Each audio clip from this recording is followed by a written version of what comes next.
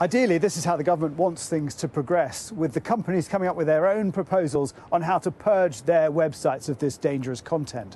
But that doesn't mean the government isn't going to press ahead with its white paper to create a statutory duty of care for these companies to protect their users.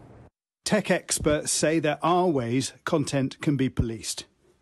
Instagram, all they need to do is basically use a filter or search system which allows them to pick up certain keywords and then sort of filter that content and remove it or flag it up on their side and to go for a second verification. This is a complex issue. Zoe's father